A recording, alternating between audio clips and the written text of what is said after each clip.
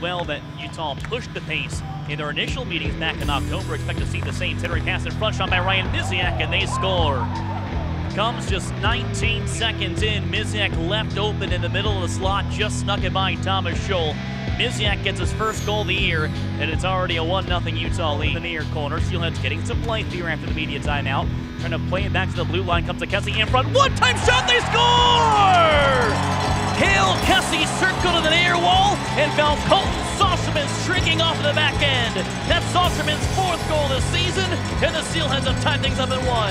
And Lukowski picks it back up, over to Pierce, right side, high slot, dragging, shooting, he scores!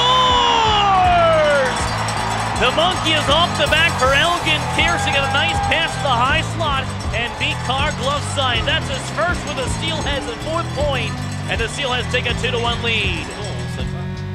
Just been able to get a lot of good opportunities. Back in front, Ryan Walters, shot, he scores. Walters came in as the trailer off the bench, got an open feed and beat Scholl just off the near post. Colin Chuck, Jared Jacobs with you this evening. Steelheads with the face-off and shot, scores! Jeff King sauced it off the face-off to the blue line, and a carry off the body of Kyle Shem right by Kevin Carr. Here comes the green light, so it's going to be 6-on-5. Puck comes back, McFarland tracing to it, right side, stick check from behind, runs to the right wing side, trying to come in toward the net, cuts and shoots and scores!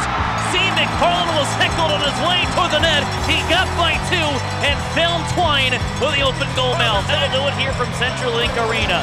The Steelheads close things down in the 3rd period. They get 2, including an empty netter by McFarland, to take this one 4-2 over the Grizzlies.